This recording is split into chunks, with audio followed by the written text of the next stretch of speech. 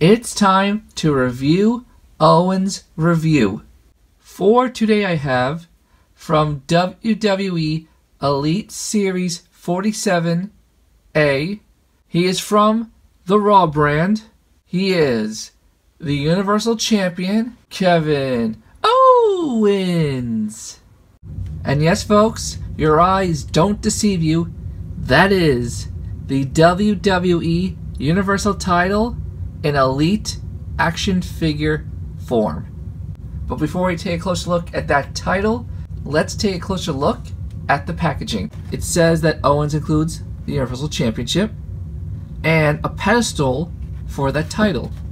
There's the Raw logo. There's Owens in the packaging with those accessories. And the diorama display, whoopee. On the back, Owens is waiting for a fight because he's ready to fight for its fight. Owens, fight. And here's the read-up. There's you get in the line. And that diorama. Now let's get the current WWE Universal Champion out of the Universal packaging. And here is Kevin Owens out of the packaging, standing on the display diorama stand next to the pedestal that's now holding the title. Now before we get to Owens, let's take a closer look at that title. Despite my feelings about the title in real life, as an Elite accessory, it looks very good. Nice red strap, plates are shiny. One major problem, that there's a defect in my belt. As a comparison, let me get the custom I made not too long ago, which I gave to my other Kevin Owens figure. Obviously there's a lot of differences. Red paint here is darker. The belt plates obviously are shinier, but mine has more detail where it matters. Here's the pedestal.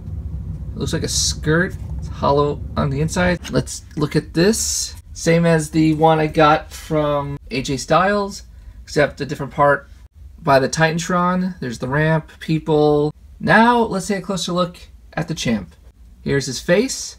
Kind of looks like another YouTuber that we all know, but this face is pretty accurate.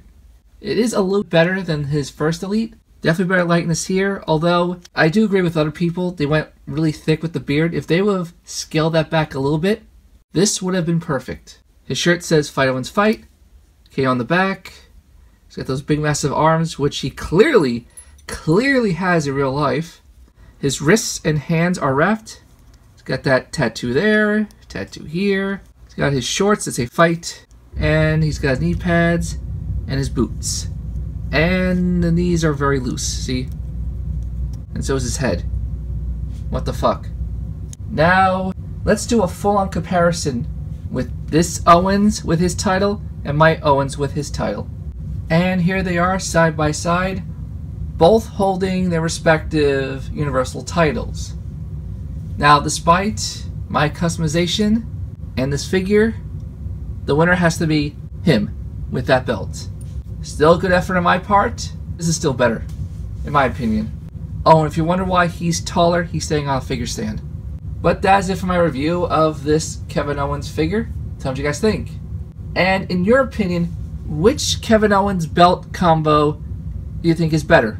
His first Elite with my custom belt, or the new Elite with the actual belt? Let me know in the comments below, and until the next review, I will see you soon. And don't forget to like J-Man's videos. Likes!